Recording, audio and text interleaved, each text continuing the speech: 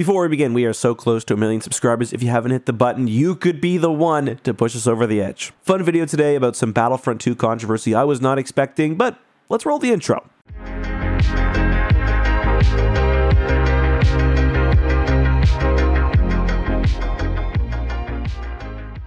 Hey guys, this is Justin. Hello and welcome to another video. So we are once again talking the Star Wars Battlefront Classic Collection, and for those of you who have missed the news, next month Aspyr will be releasing on Xbox, PC, and PlayStation a pack of the 2 original Star Wars Battlefront games with some small adjustments. Now, I think news of this has been overwhelmingly positive. However, there are a couple of things worth talking about, and one hopefully oversight that could actually end up being a pretty big deal. And that, strangely enough, has to do with the use of modded content in the official release. But let's talk about the little things first. So overall, I'd say there are really just 2 minor complaints about the Star Wars Battlefront Classic Collection that I've seen so far, and the first has to do with size. The 2 original Battlefront games, how much would you expect them to take from your computer's hard drive? Just think about it for a second. For context, I have both the original Steam versions. Battlefront 1 for 2004 was 2.8 gigabytes, Battlefront 2 from 2005, 9.59 gigabytes. Well, the re-release now apparently is clocking in at 50 gigabytes, so that's almost a 5 times increase in total space needed. What's the source of this? Well, as you'll probably guess, new textures. My friend Aspyr, a Star Wars Battlefront YouTuber, did a really good breakdown of this on his channel, which I'll link down below, but there's also evidence that the basic textures have been upscaled with AI, so not only is the size now greater, but this can lead to visually inconsistent results. For me personally, I don't really mind. Some people, this really bothers, not because of the ethics of AI or anything like that, just because from a visual standpoint, it's not really a true representation of the original game. You can let me know how you feel about that down below. I think the other, aside from the use of potentially modded content, which again I'll get to, has to do with price. This game is $35 US, which is quite expensive. The original games on Steam will often drop down to like $5 or less each. I wonder whether they'll eventually be taken off Steam once this launches. But the fact of the matter is, this is a pretty low effort bundle. To me, I don't mind the price, but I understand why it really bothers people. There's essentially no new content here. It's not a remaster, it's a collection. The AI upscaling is one of the only changes. I don't know, a price like $20 to me would have been more in line with the amount of effort being put in here. This isn't something like Dark Forces where the game is very difficult to get running on PC. I did a playthrough, as I mentioned, of Battlefront and Battlefront 2 on my channel a few years ago, and yeah, you gotta mess with the settings a little bit to get the resolution right. Some of the borderless widescreen doesn't play that nicely, but those are fairly small issues which you could fix yourself given a few minutes. So there are people frustrated by that, especially because this does have the potential to mess up the player base somewhat. Is everyone who played the PC versions going to come to this new bundle? I'm almost positive there won't be compatibility between the 2 games, and I also think it was a mistake for them not to try to get cross-platform multiplayer working. There is cross-generation multiplayer on the PlayStation, but if they could get everybody playing together, I just feel like that would help keep the game's population healthy going into the future. I also hope this provides a good base for mod support, and my dream going into the future is that if this is successful, which I very much assume it will be, that they consider porting elements from the 2 PSP exclusive games, Renegade Squadron and Elite Squadron, over to Steam. I had a PSP, I didn't even get those games. Not many people did, and they essentially reflect one version of what Star Wars Battlefront 3 would have been, so let's get that content to more players. I think that'd be really cool. You could even release it as like a DLC to this game or extra content. I know that'd be more work than just a straight bundle, but I think it would go pretty far to build confidence in Aspyr, who, by the way, are fully in bed with Star Wars, and I do think it would make money as well. Alright, but that takes us to the main topic of today's video, and I've got to give a shout out to Majora Zed on Twitter who sent this to me. And a bit of context, the original Star Wars Battlefront 2 had exclusive Xbox DLC. One of the selling points of this bundle is that all DLC will be available on all platforms. Before the re-release, however, the Steam versions of Star Wars Battlefront 2 had a mod, a popular mod created by IMA anime shaman, who inserted the characters of Asajj Ventress, Kit Fisto, in the maps Bespin Cloud City, Renvar Harbor, Renvar Citadel, and Yavin 4 Arena into the PC version. By the way, all of that content was released in 2006 for $4.99, so that's pretty good. There were some other changes too, like which maps you could play Assault on, but as I mentioned, these were locked to the Xbox. Modders worked to get this content to PC. It's my understanding that at one point they created Asajj and Kit by basically putting their skins over existing characters and their animations. However, at one point, Pandemic staff actually gave the community the files, so the content was ported pretty much as it existed on Xbox to PC. The problem is, based on the trailer which was released, Aspyr has actually used this mod to restore the content, but not the mod as it existed in its final up-to-date form. I'm just going to read from some of the Steam discussions. I am the author of the Xbox DLC content PC mod for Battlefront 2. The trailer shows Asajj wielding two lightsabers like Ayla, something I did for my mod a few years ago due to a complication with the animations. Same with Kit Fisto, who is clearly using Kiadi Mundi's animations like in my mod. I fixed this recently, so my heroes use the official Pandemic animations. Aspyr has not. There were a couple things I had to create custom, like Asajj's lightsabers and Kit Fisto's force bubbles that I'm expecting to appear. And he points out that, yeah, Asajj's sabers are his creation, which is a tell that they're using his work, not the official work. Now, the mod author is not taking issue with the fact that they took his work. Me personally, I think that's, a little bit scummy. At the very least, throw the dude some credit in the game credits or some money, but legally they don't have to do that, because when you make something with the mod tools, it's the property of Lucasfilm. And the modder by his own accounts is, and I quote, flattered and overjoyed that something he created was even shown in something official Star Wars. The problem is that the old version of the mod is just not as good. It doesn't have the official content as it appeared on Xbox back in the day, and from my understanding, it means that the heroes in the mod will play more like reskins than the actual content. Now, it's very possible that this trailer wasn't necessarily reflective of what the final game will look like or what content will be in the game. The good thing is, even if they want to use the mods instead of porting the content over by itself, there's actually a, as mentioned, revised accurate version of the content as a mod available to download freely on ModDB. But it's very possible that this was made early on in development, or it was outsourced to another company, and what was in the trailer was not reflective of what the final game will be. Hopefully that's the case. I gotta say, I actually had the game on Xbox and I never played with Asajj back in the day because I didn't have Xbox Live. I don't know if you could buy the content on disc, but I don't think so. Either way, the mod creator has reached out to Aspyr, and I gotta say, when it comes to remastering or rebundling these games, which have been in the hands of the community for a long time, I'm actually cool with companies working with community members who have lovingly, over decades in some cases, helped bring the game to a better place. Ideally, they ask and they work collaboratively, because the way it is now, this does end up feeling a bit like this is a cash grab. They want to do as little effort as possible, but there's a way this could have been cool if you took all of the tools the community made, the ones that don't obviously drastically go away from the game's original vision, and you make like an ultimate version which can be played out of the box by all fans. That's pretty cool. That's just my thoughts on the whole situation though. I'll link to the Steam discussion as well down in the description so you can follow along there if there are any updates, but that's all I've got for you guys. Till next time, be safe, have a good one, and may the Force be with you.